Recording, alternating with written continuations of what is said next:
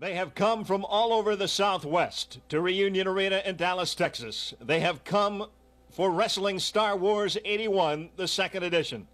It is Reunion Arena. It is the scene tonight of probably one of the most wild and potentially historical matches in the history of this great sport.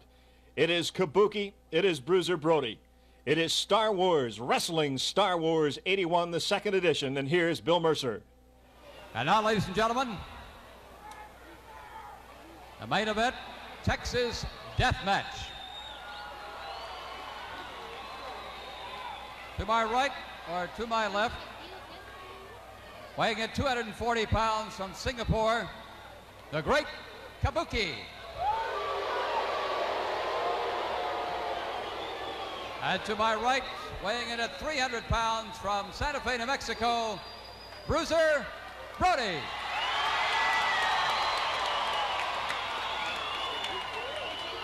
As you know, this is a Texas death match, and the only way a man can win is to leave his opponent unable to leave this ring. The winner must leave his opponent out in the ring, go through the cage, and he will be the winner. A stipulation: if Bruiser Brody is the winner, then Fritz von Erich will meet Gary Hart in the cage, Gary in his tuxedo.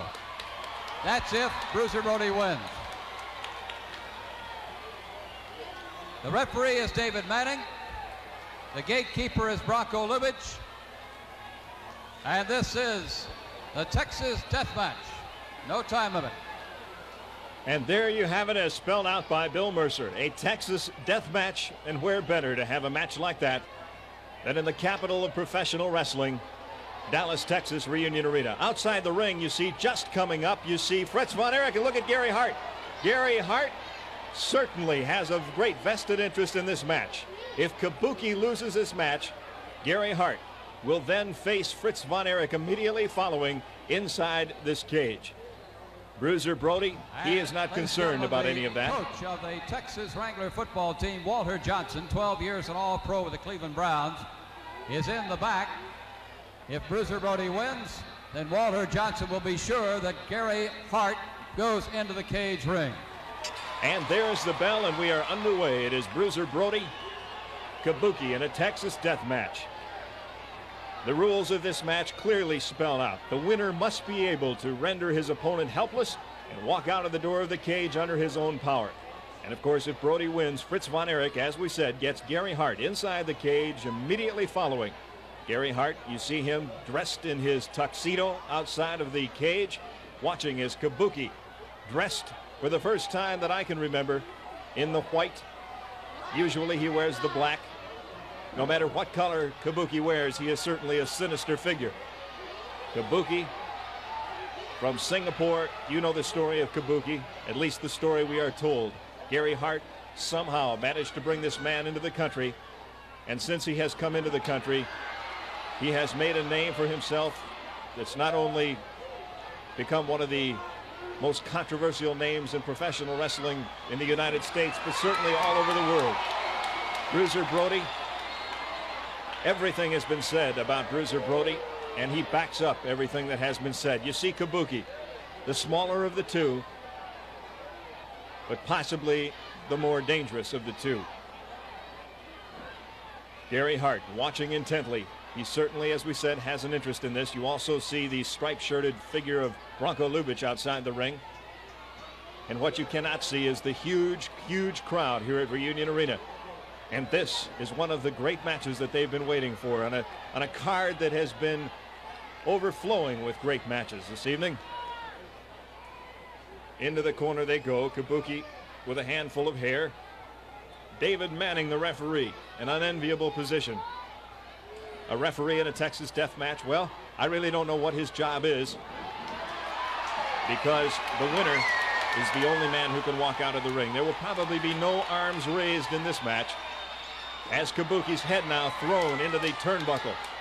Gary Hart stroking his own bald head outside, not at all pleased with what he's seeing right now. And Kabuki lifted up like a 10-pound bag of potatoes and thrown down onto the floor. And you see Brody. He's checking out the cage door because that's where he plans to go. But he misses that big body splash down as Kabuki, with enough sense to roll out of the way. What a great, great night here at Reunion Arena. Wrestling Star Wars 81, the second edition. And there you see Fritz von Erich in front of the ring, walking around as he anticipates a chance to get in there with Gary Hart. Now in the corner, it is Kabuki, as he has Bruiser Brody wrapped up in the corner. And I don't know if Kabuki was biting Brody or what. Bruiser Brody, a history with Kabuki, a history that involves some terrible moments in Bruiser's life. And every one of those moments, I'm sure, is being recalled at this moment. As now Kabuki literally has Brody on the ropes. Gary Hart outside, putting his coat back on.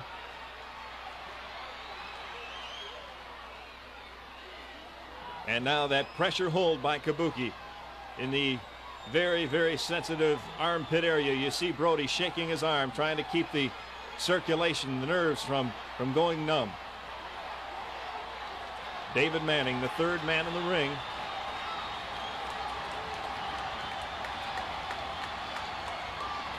And now Kabuki, probably like the rest of the folks here at Reunion, wondering where Brody gets this extra power, but somewhere he reaches down and picks it up and comes up with a big smash to the face of Kabuki. And Kabuki got that foot up about 6.5 feet. Kabuki, obviously the much smaller man, but those feet, those hands, everything about Kabuki, extremely dangerous. And Brody, another kick to the head. That one did not land full force, but Brody, already weakened, went down. And a judo chop to the top of the head as Kabuki now trying to walk over to the ring to get out. Now, I would not say that Brody is helpless, but if Kabuki can get out, he will be the winner in a Texas death match. And Brody certainly not about to let that happen. Bronco Lubitsch, the keeper of the gate. He is the one who will open that gate whenever anyone tries to get through it. And talk about big kicks. That one was felt all over the state of Texas as down goes Kabuki against the ropes. Gary Hart exasperated outside the ring, and another of those huge boots into the chest this time of Kabuki. And Brody strutting around the ring, lining up another one. 3 in a row. 5 minutes have gone by, and the amount of, and now you see Brody trying to get outside the ring, but Kabuki comes back with a quick, short kick to the back of the kidney area. And you notice Brody grabbing his midsection. If you have ever received any kind of a blow to the kidney area, you know it goes all the way through you. You see Fritz von Erich out there talking to Gary Hart. Bronco Lubitsch telling Fritz to get away. You don't have a chance at him yet. Your man Kabuki must lose, and that, of course, is far from being the situation. Gary Hart and Fritz almost getting into it now outside the ring, as Gary picked up a chair to throw at Fritz, who was over there taunting Hart. Meanwhile, in the ring, you see Kabuki working on the neck and nerve area. Fritz von Erich and Gary Hart outside the ring, both with a very definite vested interest in the outcome of this match. But let us keep in mind that the real action right now, there you see it, the chop, the gouge. This is not wrestling, this is a brawl, and that is what the fans here have come to see, and that is why there is a cage, because this is a Texas death match. You can go anywhere in the world and people know what a Texas death match is, and of course this is where it has started. The area for which this kind of a match has been named, as Brody going over to the gate trying to get out. If he gets out, and he's not going to, as a big chop by Kabuki. David Manning signaling that the gate be closed, and now Kabuki crawling up on top. Kabuki coming down with a big kick to the head of Bruiser Brody.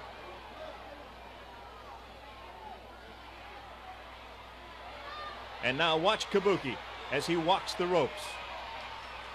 A la the spoiler, comes down with a judo chop on the head. And Bruiser Brody, probably now, somewhere in the back of his mind, thinking of all of the punishment that he has suffered at the hands of Kabuki. The blood now flowing from the forehead of Bruiser Brody down onto his shoulders. The blood splattering onto the white pants of Kabuki. Kabuki working on that cut. The blood now on the face of Kabuki. The blood all over coming from the forehead of Bruiser Brody. And now a quick chop to the throat by Brody. There you see it. You can see the blood on the forehead above the left eye. And Kabuki working on it. Kabuki with that hideous face. The green tongue. You see the blood now on the pants of Kabuki as the blood. Oh, this is disgusting. Kabuki. This is the man that Gary Hart is proud of. That says a lot about Gary Hart. And look at the blood all over the chest, all over the face of this giant of a man, Bruiser Brody, and down he goes as Kabuki now going for the cage door, trying to get out. If he does, he is the winner. The cage now being opened. But, oh, and a drop kick by Brody. 300 plus pounds behind that.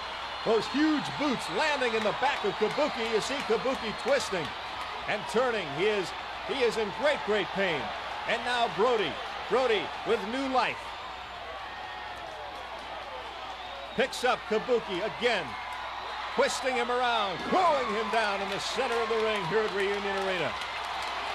And Brody sensing this could be it. Brody wanting a victory. Fritz von Erich wanting a Bruiser Brody victory, but you can bet that Brody is not giving any thought to what could happen if he wins. If he wins this match, obviously Fritz von Erich, as we have mentioned, will get a chance at Fritz's arch enemy, Gary Hart. Gary Hart not at all pleased with what he's seeing happening right now in the ring. Brody sensing the victory. He doesn't care about Fritz and Gary. He cares about that man right there, Kabuki. Kabuki in great trouble. You can look back just a few moments ago to that huge drop kick to the back of Kabuki. This is the third time he has picked him up. He takes him into the turnbuckle. He didn't get all the... Look at the blood on the pants of Kabuki. This great loss of blood has to be weakening this giant, this great man, Bruiser Brody, who now working his way toward the cage. Kabuki tied up in the ropes. Working his way is Brody. He gets there. He is out of the ring, and the winner is Bruiser Brody. Bruiser Brody, the winner of the Texas Death Match. And we know what that means. Right now, Brody thrilled with this victory. Kabuki in the center of the ring. Gary Hart and Fritz will be entering the ring. And we will be showing you that very soon. Right now, from Reunion Arena, this is Steve Harms. And now Bruiser Brody in the corner. I think he senses victory here. Down with a big splash on Kabuki. And Gary Hart outside the ring does not like what he's seeing at all right now. Here's Brody. He picks up Kabuki, takes him into the corner, throws him into the turnbuckle, ties him up there. You see the blood on the pants of Kabuki. That blood from the head of Bruiser Brody. Brody looking at the ring corner where the cage is. Kabuki tied up. Here's Brody. Brody, is he going to make it? Yes, he is. Brody outside the ring. Kabuki helpless. And that means Bruiser Brody is the winner of this Texas Death Match. An amazing performance by this giant of a man, Bruiser Brody. And that means, of course, that Gary Hart and Fritz von Erich will get into the ring together. And we will show you that soon. I'm Steve Harms here at Reunion Arena. And now, the crowd anticipating what is going to happen as Kabuki is helped out of the ring. Gary Hart, I'm sure his heart's now just pounding. Fritz von Erich, the same thing as he anticipates inside the cage. As you see Gary Hart starting to walk down the ring. In the cage. That is Walter Johnson, the huge ex-pro football player, as now Gary Hart. There you hear Bill Mercer telling the crowd here at Reunion exactly what is going to happen, but he doesn't have to do that. Everybody knows, everybody has anticipated this moment. Gary Hart in his lemon lime tuxedo, looking rather dapper, looking rather terrified. And here comes the man, casually, a very happy. Look at the smile on Fritz von Erich's face. And now he is inviting David Manning to just leave. Let me alone with this man. And now Bruiser Brody in there grabbing Manning. No referee, as you hear Bill Mercer explain it. Fritz Von Erich, like a surgeon, preparing to operate. Drying off his hands, Gary Hart, the nervous patient. Gary Hart, this was the stipulation as set forth in the contract. Fritz Von Erich gets Gary Hart inside the cage immediately following the match if Kabuki is the loser. You have seen Kabuki, the loser. You now see Fritz Von Erich. Look at Fritz Von Erich. Thousands of people here at Reunion Arena on the edge of their seats, on their feet. And now Gary Hart trying to do everything he can to stave off what could be one of the worst moments in his life. It certainly already is. Hart taking off his lemon tuxedo jacket, throwing it over the top, out to the timekeeper. And now Bill Mercer throws it back in to Fritz. Fritz says, here, Gary, put this on. Let's do it right.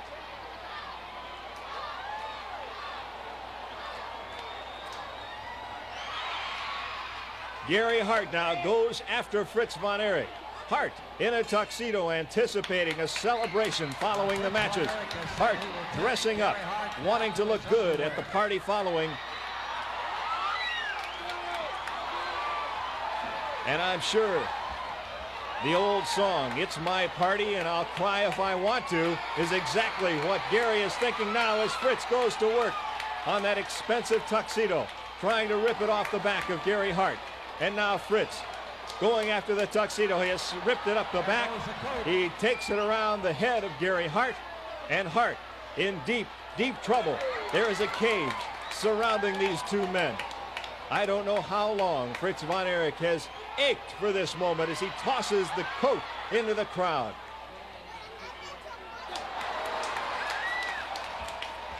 A big boot to the midsection, and down goes Hart. And now, well, the coat is gone. And I think you can see what else is happening.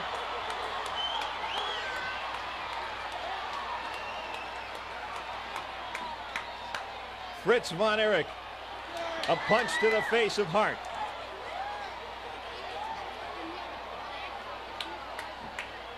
And now Hart with a gouge out of desperation as Gary Hart's clothing being ripped off of him. Gary Hart now a rainbow of colors. And off come the trousers. And look at Hart. How can you help but look at Hart? Out go the trousers into the crowd. A couple of the thousands of fans on hand here tonight getting some souvenirs they didn't count on. And now the Iron Claw onto the head of Gary Hart. Hart trying desperately to kick out of it, but bigger men than Hart have tried to kick out of the Iron Claw to no avail. And you see Bill Mercer, or hear Bill Mercer outside giving his own commentary. Certainly worth listening to. And now the shirt ripped.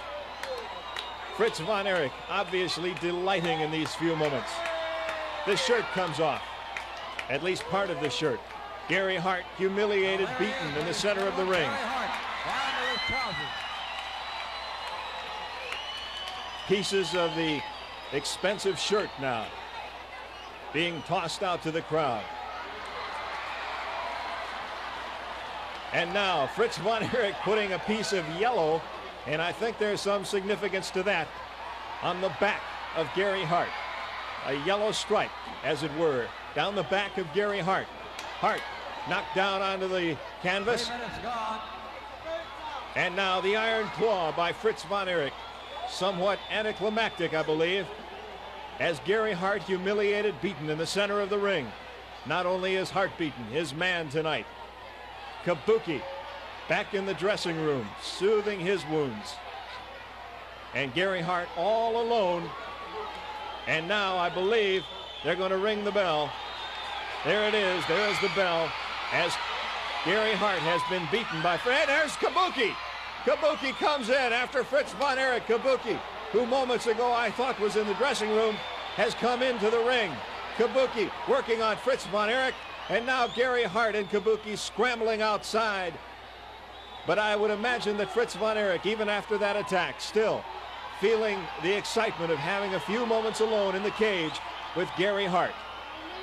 And there is the scene as Gary Hart, humiliated, trying to lock the cage door. He and Kabuki going back to the dressing room. The winner, Fritz von Erich. A win I'm sure that Fritz von Erich will relish for a long, long time. At Reunion Arena, this is Wrestling Star Wars 81, and I'm Steve Harms.